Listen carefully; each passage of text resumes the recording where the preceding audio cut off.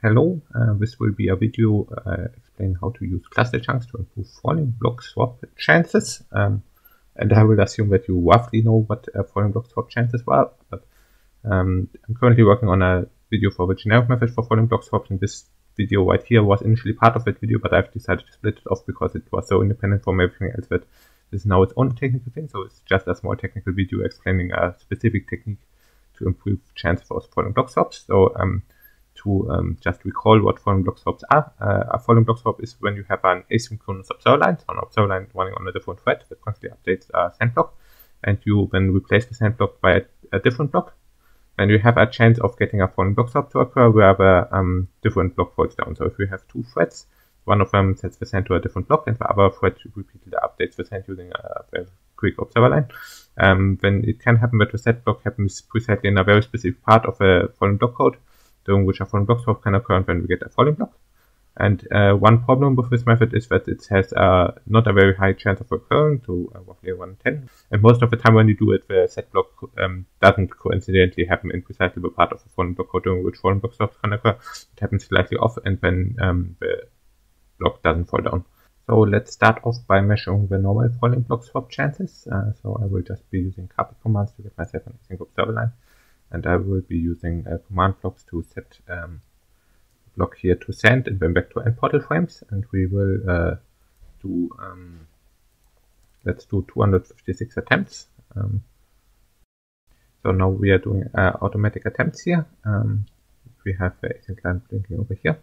And after every attempt, we will put one send block into this chest. And down here in the hopper, we will collect all the end portal frames. And after we've done all the 256 attempts, we will see how many end portal frames we got. So the test is about to finish soon. We have 5 more attempts. And then we will see how many end portal frames we got. And now let's see how many items we got. We got 15 items for 250 attempts. 256 attempts. Okay. So these are the normal falling block swap chances on my computer. Now let's find out what cluster chunks are and how we can improve these chances. And in this video, I would just want to quickly explain how you can improve the chances for this happening. And for that, we will be using something called cluster chunks. And in this video, I will also give a quick explanation of what cluster chunks are. But cluster chunks allow us to slow down the thread in the observer line while it's in the middle of the send code. And then we can make the window in which the falling block swap can occur much larger. And then we have a much better chance of coincidentally hitting that window. And then we have much better chances at falling block swaps. So this is what this video will be about. This video will explain what cluster chunks are. And then it will explain how you can use cluster chunks to improve falling block swap chances. So cluster chunks are first of all, they are kind of a technique with which you can manipulate race conditions, and you can use them to improve the chance of chunk swaps, falling block swaps, and also getting player heads, which will be covered in a separate video. And in this video, we will mostly focus on how to improve falling block swaps with them. And basically, they are a set of chunks that we load in the game in order to slow down everything that happens in a specific chunk. We will see that soon. I should also mention that punchster 2 is also working on a video about the chunk hash map, and that will give a much more in-depth explanation than I will give of a chunk hash map here.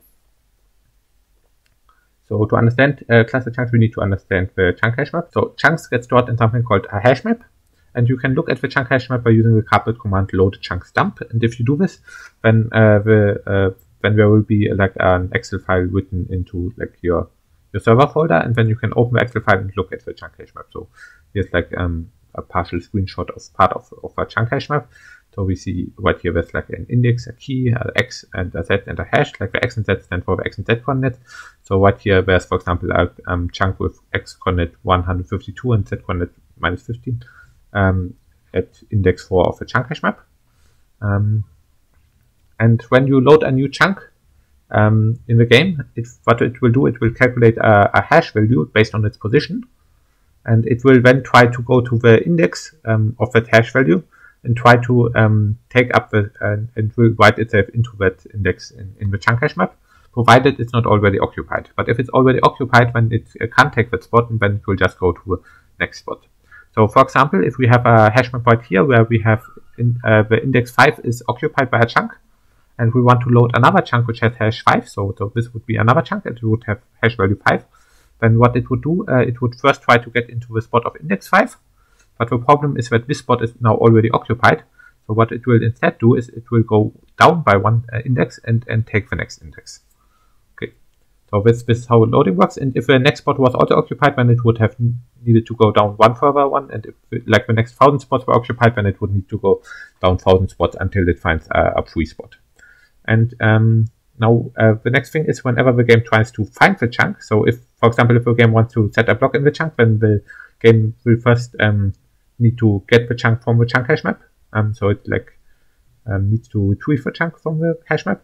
And what the game does when it tries to get the chunk is it first calculates the hash of the chunk depending on based on the position of the chunk, because like it knows where the chunk is which it wants to retrieve. Like it knows the X and Z position, and it wants to get it from the hash map. And after it has calculated the hash, it will start looking for the chunk in the hash map, and it will start at the index corresponding to the hash. So the game will now look, for example, for the chunk with chunk coordinates -145 and -8, and it's currently at index 6. But since the hash of the chunk is 5, the game will first look at the chunk at index 5, and will look whether this is the correct chunk. And what it will find is, in this example, it will find that this is not the correct chunk. So what it next does, it goes down by one spot, and then it checks this chunk. And in this example, this would be the correct chunk. But if the chunk was further down in the chunk hash map, then it would need to first iterate through other chunk before it would find it. So if you have many chunks in the chunk hash map right after each other, and you then load a new chunk in the chunk hash map, then it might get placed down way further than its hash is. And if then the game tries to find the chunk, then this could take a very long time, because it has to first check all the other chunks which come before it in the hash map. And then this search can become quite slow. And now this is basically what cluster chunks are. So cluster chunks are chunks that we load solely to make it take longer for the game to find a particular chunk. So we slow down the chunk accesses. And cluster chunks are just basically any group of chunks which forms like this long stretch of consecutive indices without any gaps. So like if you have these chunks loaded where there's not a single gap there, so if you load a new chunk which has like an index of one of the first chunks, then the chunk really has to go down all the way, and whenever the game wants to find the chunk, then it has to iterate through all the chunks.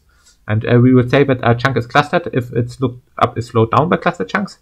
That means, or like if its hash is far away from its index. So like if the index of a chunk is far away from its hash, then the game needs a long time to find the chunk, and in this situation we say that the chunk is clustered. So in this test world right here, I set up some command blocks to load some cluster chunks. So first thing we need a permaloader, because there's no point loading cluster chunks if they just get unloaded again. So let's just start with a permaloader, and then look at in the chunk debug tool. So currently we are right here, but if we go to the right over here, we have a permaloader. Okay, and after we activate the permaloader, the next thing we can do is we can load the cluster, and I will also load the unload chunk. I haven't explained that yet, but the unload chunk is basically just part of a cluster. It's just the beginning of a cluster. And now that we've loaded this stuff, we can also go back here, and then here, right here, we have a cluster. When you do it in survival with a larger view distance, it will probably not be as dense as this. Like this is only so dense because I use a really small hash size, and I use view distance too, but this is basically a cluster, and we can now see the cluster by doing loaded chunks dump. So if I now do loaded chunks dump, then it will write a file into my server folder. And here we now see the chunk hash map. It has currently a hash size of 2000, and somewhere in here we see that there's like a large cluster of chunks with no gaps in between. And these are the cluster chunks. Like this large stretch of chunks which has not a single gap are cluster chunks. And at the beginning of the chunk where there's right here, the first one right here is the unload chunk. And if you want to create cluster chunks in your world, then you can use a tool which Earthcomputer has coded. He has coded up for the cluster finder, and I've explained in a previous video how you can use it to find the positions of cluster chunks and how to load them. And basically what this tool does is, if you have any chunk, which we call the glass chunk, then the cluster finder will find first a chunk which has the exact same hash, which we call the unload chunk, and it will find a cluster of chunks which creates like a long stretch without gaps in the chunk hash map, which starts on the hash right after the unload chunk. And the reason we are interested in this is that if the unload chunk is loaded and all the cluster chunks are loaded, and you then load the glass chunk, then the glass chunk will first try to get into the index of the unload chunk because they have the same hash, but it can't do that. After that, it will try to get in any spot in the cluster chunks, but since the cluster chunks don't have any gap, it won't do that either. And that means that the glass chunk is then at the bottom, and then the glass chunk is clustered. And then whenever the game tries to find the glass chunk, the game first looks at the unload chunk and then has to look for all the cluster chunks before it can actually find the glass chunk. Another thing that's important to mention is that whenever you unload the unload chunk, the glass chunk will take the index of the unload chunk, and then it will no longer be clustered. So if you have unloaded the unload chunk, then the only way, and you want the glass chunk to be clustered again, then what you need to do, you need to unload the glass chunk, you need to load the unload chunk, and then you need to load the glass chunk again, then it will be clustered again. And this is a process which we call reclustering. So you, for example, have to do this after every chunk swap attempt, like both after successful and unsuccessful chunk swap attempts. If you want the glass chunk to be clustered again, you have to do this reclustering. Okay. Now the question is, how does this knowledge help us improve the chances of falling block swaps? The answer has to do with falling sand code. So whenever a sand tries to fall, it first checks whether it's an entity processing chunks or not.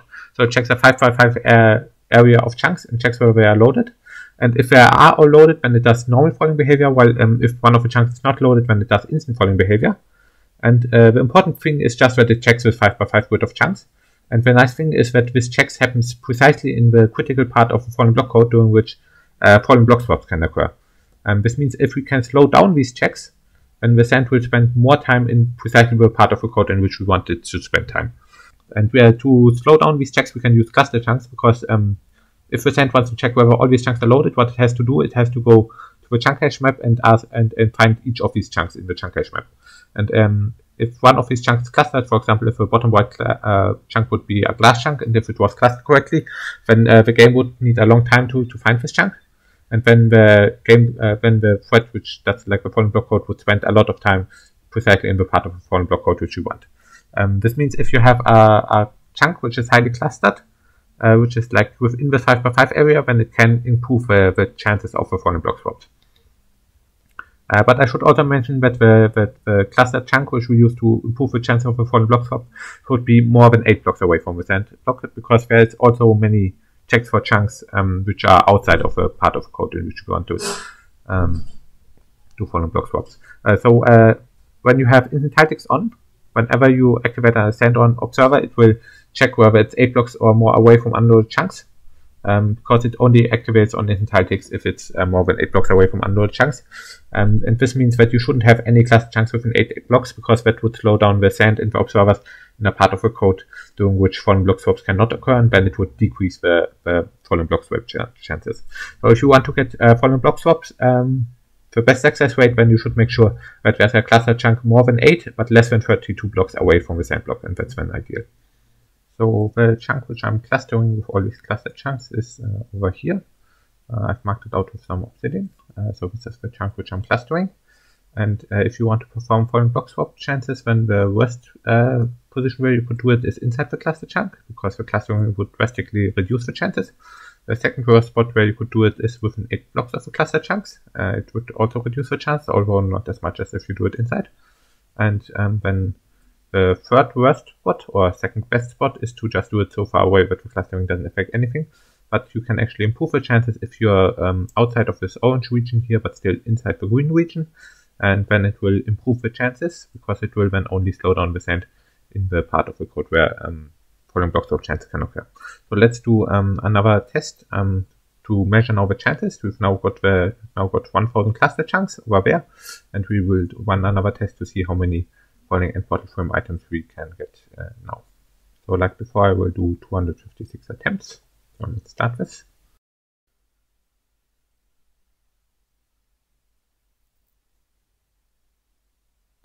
So the test is finished and the async line is still alive. So this was a valid test. Now let's break the async line and look at how many end portal frames we got. And now we got 62 end portal frames in 256 attempts. So instead of having 15 like before, we now got 62. So previous one 15 with clustering 62. So in summary, if you want to do any kind of falling block swaps, then you should do your falling block swaps exactly 2 chunks away from the beacon tower, because you will have a cluster for the beacon tower anyway, and then you can just use the same cluster to improve your falling block swap chances.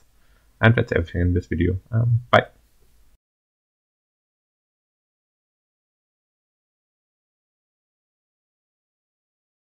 So let's quickly measure the usual falling block swap chances.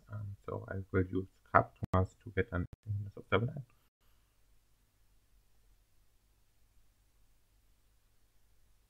Yeah, that just happened. Okay, so this was an async packet crash.